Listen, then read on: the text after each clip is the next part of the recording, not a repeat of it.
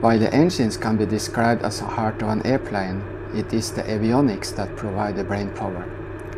If you are planning to study ATR systems, or if you're just curious about what kind of avionics passenger aircraft have, then this is the right video for you.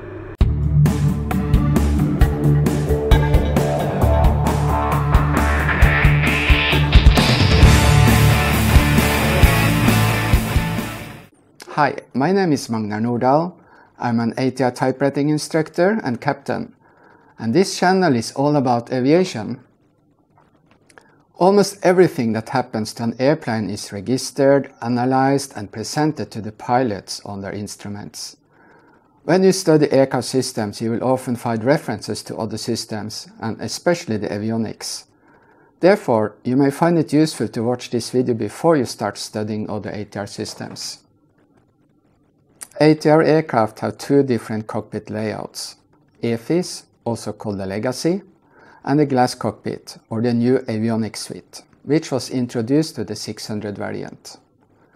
AFIS stands for Electronic Flight Information System and consists of two CRT screens in front of each pilot, together with traditional clock-style instruments.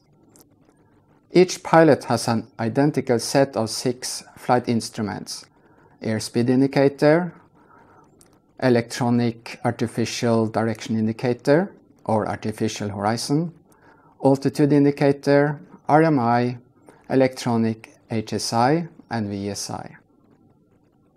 On the center panel there are system indicators for the engines, landing gear and pressurization systems, and a few other things. On the pedestal we have GPS, control panel for weather radar, parking brake, engine controls, flaps lever, radio controls and trim controls. On the glare shield we have the controls for the autopilot. On the overhead panel we have controls for all of the other systems. And circuit breakers, lots of circuit breakers. And there are even more of them behind the first officer's seat.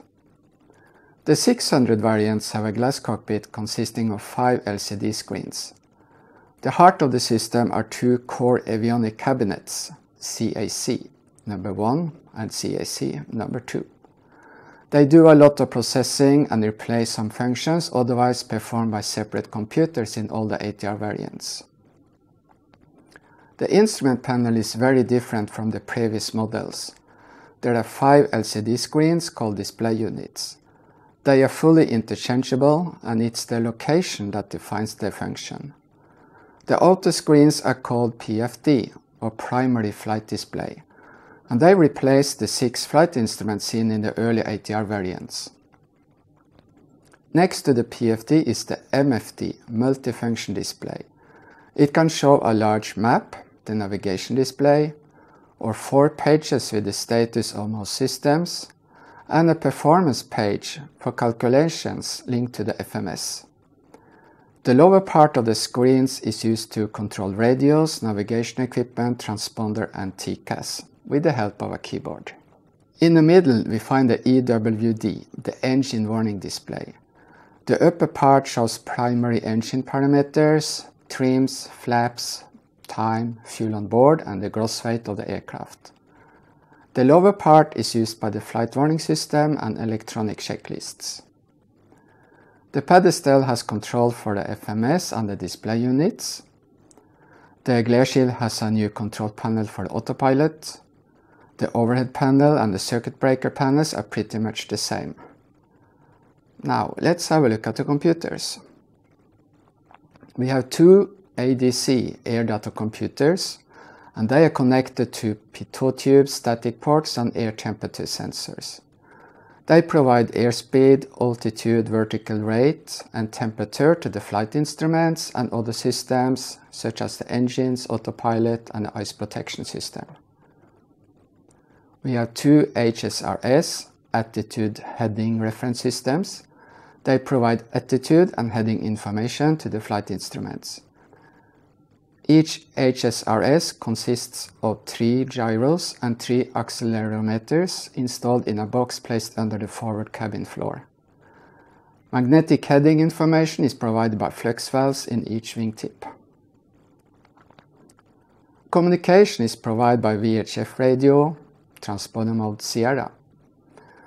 As an option, you can add HF radio and cell call. Navigation is provided by GPS, VOR, ILS, DME, marker, ADF, TCAS, radio altimeter, weather radar, and enhanced ground proximity warning system. Optionally, you can add inertial reference system or IRS, which allows for curved RMP approaches. The first ATR-42 variants, the 300 and the 320, have many small computers controlling various systems, such as landing gear extension, retraction, propeller anti-icing heating cycles, hydraulic pumps, and much more. The ATR-72 brought a change to this with the introduction of the MFC, the multifunction computer. The MFC replaces many of those small computers found in the ATR-42 300 and 320 and has the benefit of better redundancy. There are two MFCs, MFC1 and MFC2, and each MFC has two modules, A and B, and they operate independently of each other. Therefore, we have four modules, they are all independent, they are MFC1A, 1B, 2A, and 2B.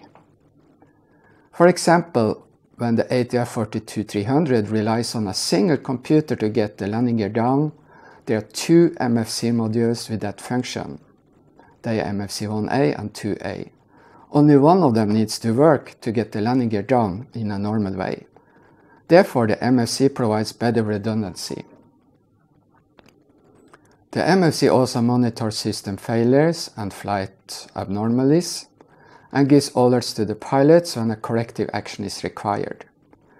In ATR variants with the Afcs cockpit, this function is called the CCAS, the Centralized Crew Alert System. In ATR variants with the glass cockpit, it's called the Flight Warning System, FWS. The CCAS triggers oral and visual alerts, helping the pilots to identify the problem and take corrective action. The CCAS trigger alerts for fire, smoke, system failure, system degradation, and dangerous flight condition, for example, you're flying too fast. There are four levels of alerts. Number one is warnings, for example, engine fire. 2, cautions, for example, a generator failure. 3, advisories, for example, that the parking brake is on. And 4, information, for example, that DME hold is active. Here is an example of a condition that requires immediate action from the crew. Loss of engine oil pressure. We get CRC, continuous repetitive chime, flashing master warning light, engine oil on the cap, crew alert panel, and oil pressure indicator has a red light and indicates less than 40 psi. And the procedure for this condition is found in the Quick Reference Handbook. Here is an example of a system failure. DC generator fault. We get a single chime, flashing master caution light, ELEC on the crew alert panel, the cap, and an amber fault light on the generator push button. And again, the procedure is found in the Quick Reference Handbook. ATR 600 variants have a flight warning system, which is an integrated part on both the MFC and the CAC. In addition to the functions given by the CCAS, the flight warning system provides electronic checklists, which are displayed in order of priority. The AFCS, the Automatic Flight Control System, consists of a flight director and an autopilot. The heart is the flight director, which collects navigation signals and commands from the pilots, which give on the control panel. And it displays flight guidance bars on the attitude direction indicator or the artificial horizon. The flight guidance bars consist of a vertical bar giving a lateral guidance, a horizontal bar giving vertical guidance, and this is the aircraft symbol. Your task is to use the flight controls to put the little box in the crosshair and keep it there. You can also let the autopilot do the job for you. On AFIS variants, the AFCS is a separate computer and the flight director bars are magenta. On glass cockpit variants, the AFCS computer is integrated in the CAC, and the flight director bars are green.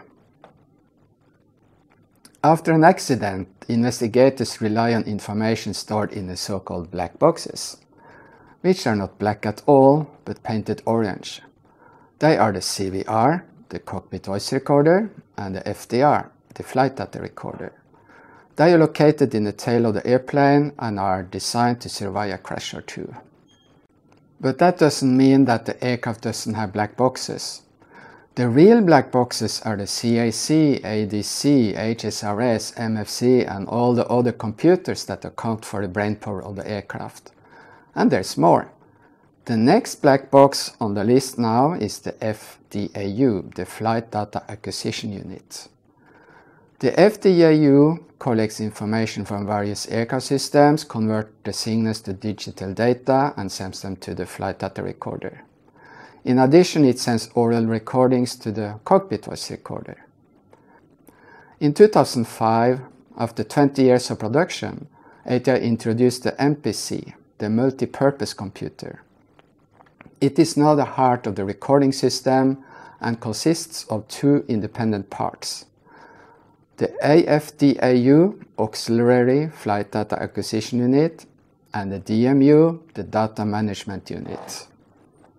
The main functions of the Auxiliary Flight Data Acquisition Unit are FDAU, as described before, APM, Automatic Performance Monitoring, which is part of the ice protection system, and EHS, Enhanced Surveillance, which is a variant of Mode C transponder protocol. The other kind of protocol is called ELS. The EHS transmits aircraft parameters such as selected altitude, indicated airspeed, true airspeed, ground speed, magnetic heading, and vertical rate. And this data can, for example, be accessed by gold members of Flight Radar 24. The main functions of the DMU are: 1. Provide ACMS, Aircraft Condition Monitoring System, for maintenance of the aircraft. And 2. Copy the flight data sent to the flight data recorder to the quick access recorder. This data is stored on a storage card called PCMCIA. When an acronym ends with the letter CIA, you should pay attention.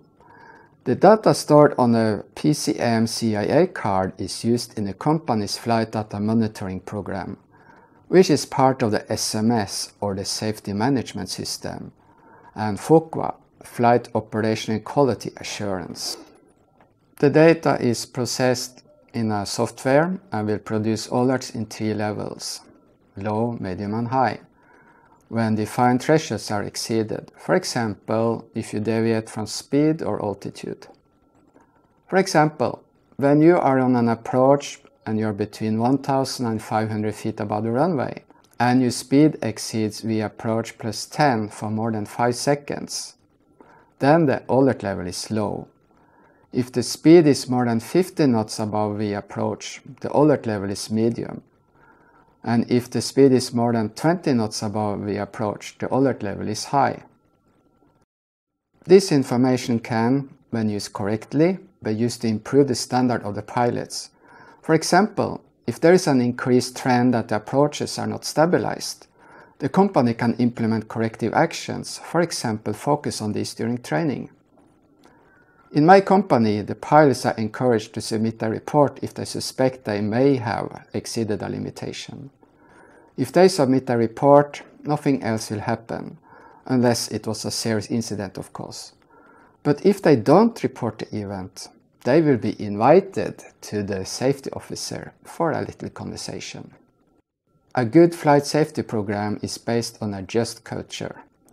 We are not punished for mistakes because we all do mistakes. But of course, gross negligence is not tolerated. Instead, we can learn from what happened and implement procedures to reduce the chance that the mistakes are repeated.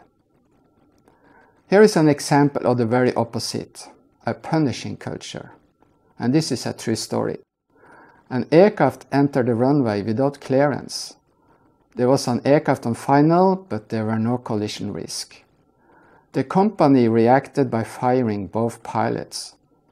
That was, in my eyes, not necessary, because those pilots will never do that mistake again, I promise you.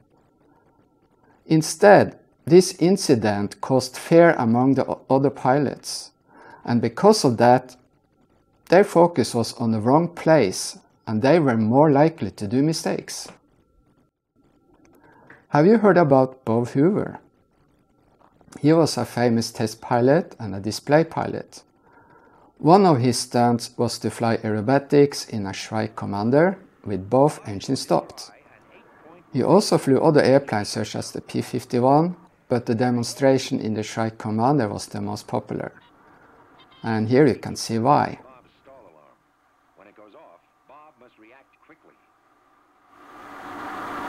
For all dead stick maneuvers, you have to start from enough altitude to convert your altitude into another form of energy, which is airspeed.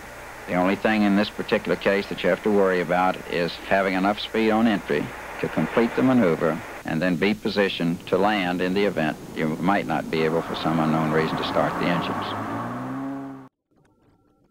In 1989, at an airshow in San Diego, Bob departed with 2 passengers in the Shrike Commander on a goodwill flight. At 300 feet, both engines failed. Bob managed to crash land in a ravine. The aircraft was totally damaged, but all 3 on board could walk away. Bob Hoover discovered that it smelled jet fuel from the wreck. It should have been gasoline. A member of the ground crew had misfueled it.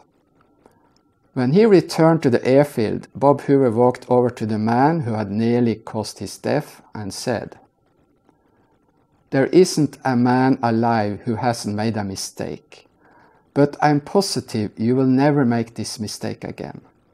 That's why I want to make sure that you are the only one to refuel my plane tomorrow. I won't let anyone else on the field touch it."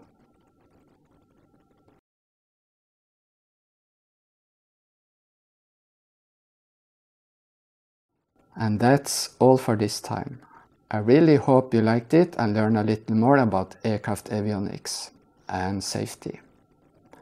Please support the channel by sharing with your friends. Please click subscribe and the notification bell. Have a wonderful day and happy landing!